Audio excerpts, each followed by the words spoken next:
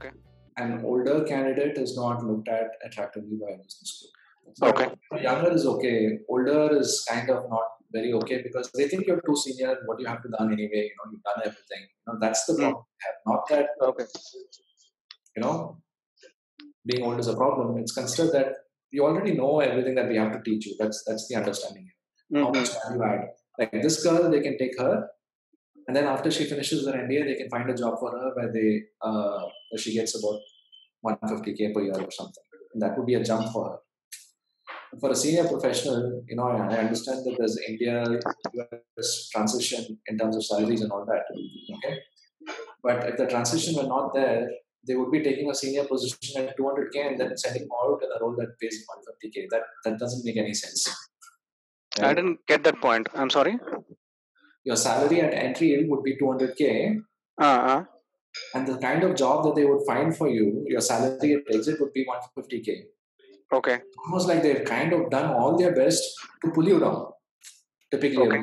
Right? Okay. You have this India to the US or India to Canada or India to the European school kind of translation also, which is why the salary might appear to be better. Yeah.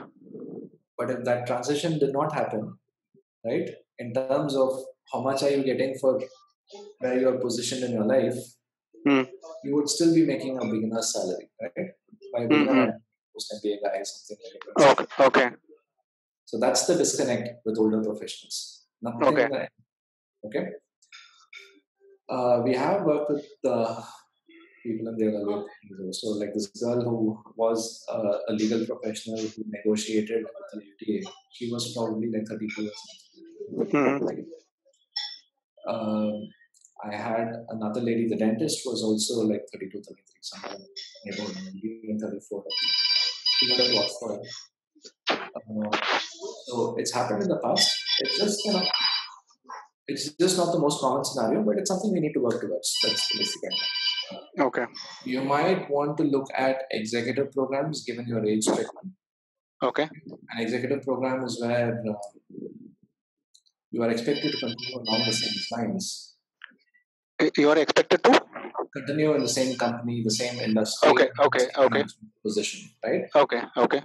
So no drastic change in terms of industry or function.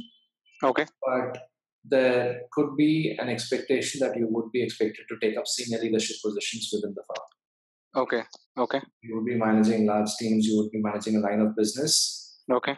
Not immediately, but maybe over the next 3 to 4 years. That's a succession plan that has been outlined. Okay. You are in position to make use of it, and you are driving this by taking up for the executive program yourself, right? So there are scenarios you could be looking at. So this is one possible scenario. Okay.